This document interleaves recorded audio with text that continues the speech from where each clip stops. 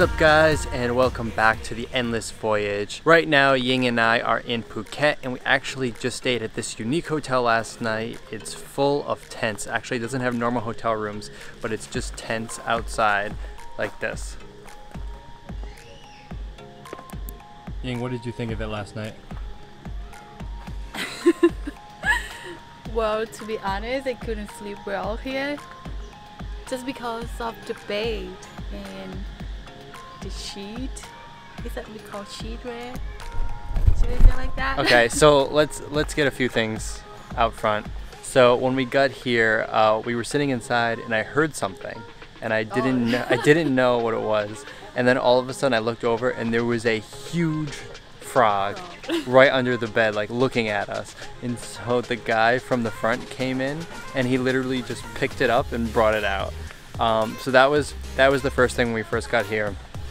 Also, it's kind of hard to like get the right temperature because you are outside, so it's too hot, and our room has an air conditioner, so we turn that on, and then it's too cold, and so it is a bit of a struggle. It's definitely not the same as staying in a hotel room. I think my expectation was a little off. Let me give you a quick look at the room. I would call it a room tour, but it's gonna be really short, so.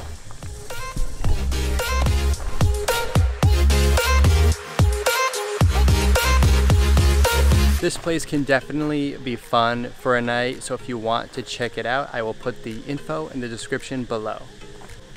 Where are we going? We are riding to Surin Beach. It's up to the northwest.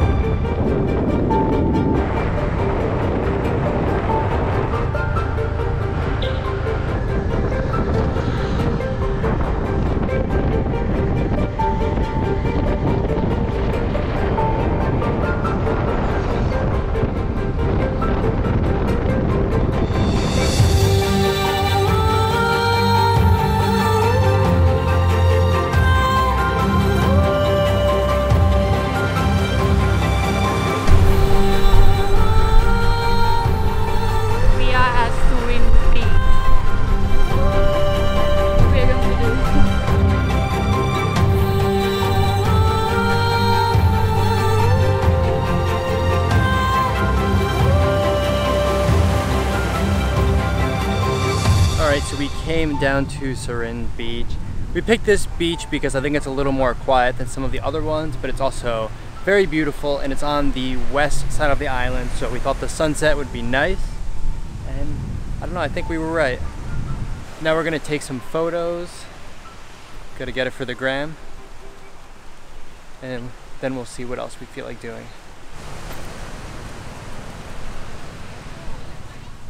Hello! And the sunset is so beautiful, just turn around.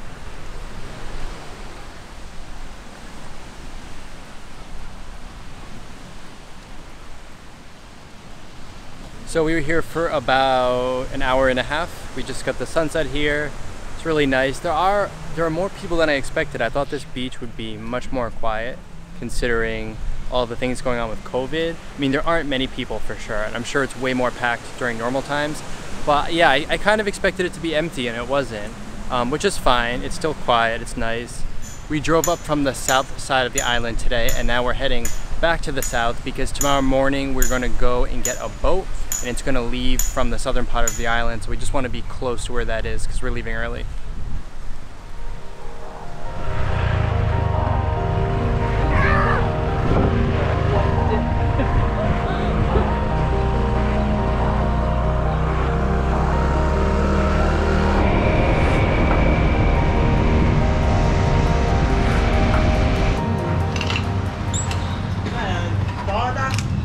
Do you know how to pump gas? If you had to do this, do you know how to do it? No. All of the gas stations here have the attendants that pump the gas for you. So I don't think any Thai people know how to pump gas for themselves. I'm gonna say. I just said I think this gas station is expensive. Ying says, I think maybe the oil is better.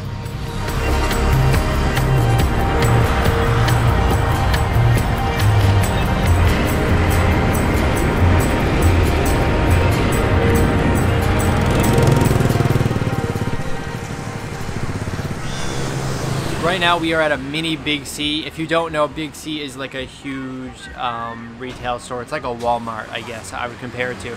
But it's really popular in Thailand, and they have a mini Big C, which is basically a 7-Eleven. Right now we are on the southeast side of the island. It feels like a much more local area. Everything is in Thai, nothing is in English, not even the menus at the restaurants. And things are a lot less expensive. Like food for two of us for dinner was only about 120 baht, I think, so 60 baht a person. That's like $2 a person basically, less than $2 per person. So that's it for us for tonight. We're gonna keep it short tonight. We're going to bed early so we can wake up early and do this long day tomorrow. If you guys want to see more videos about Phuket, make sure you hit the subscribe button. Thank you guys so much for watching, and we will see you in the next video.